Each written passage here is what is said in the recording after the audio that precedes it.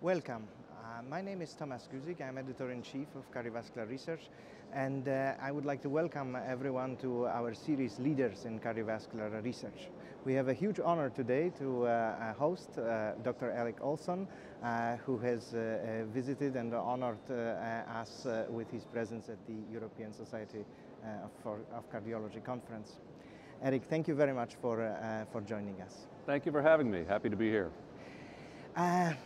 We always ask people who are as successful as you in science, what is the secret of success? Is it ambition or is it talent? I wish I knew the secret to success.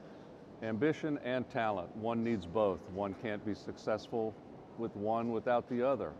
I would say ambition, meaning hard work, determination, is really essential, but that has to be combined with some level of talent or insight or creativity. So it's a real marriage of those two. And you've contributed to cardiovascular medicine in many ways. Which of the successes or findings of yours you yourself consider your most important? When I reflect on the arc of my career, I would say there are two general areas that I found to be the most gratifying.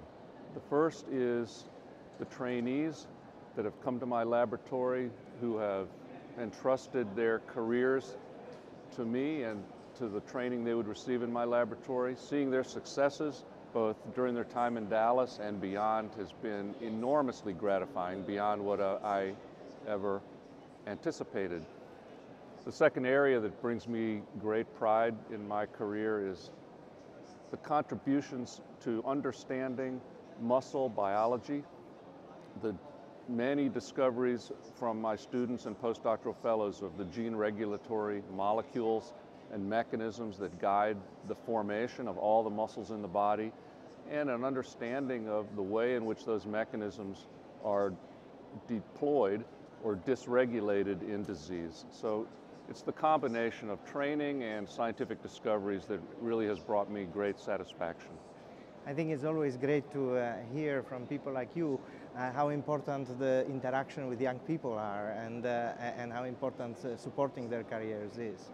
One of the big obstacles in cardiology in general is ability to quickly translate findings.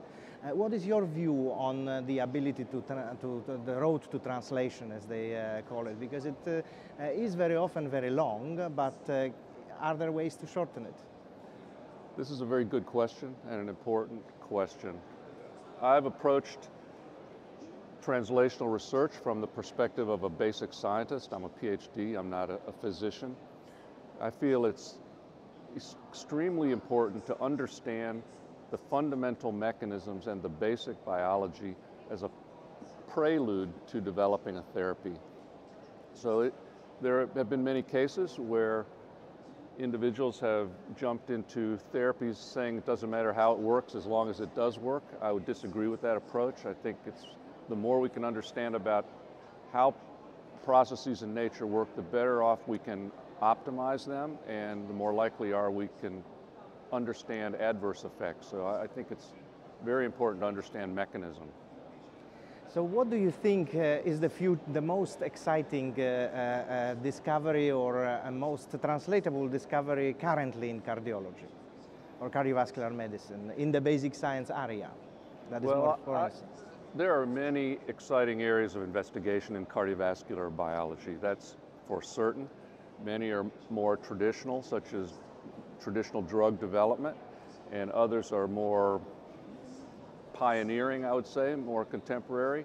What I am most excited about right now, myself, is the potential to use gene editing strategies to correct single mutations that cause disease.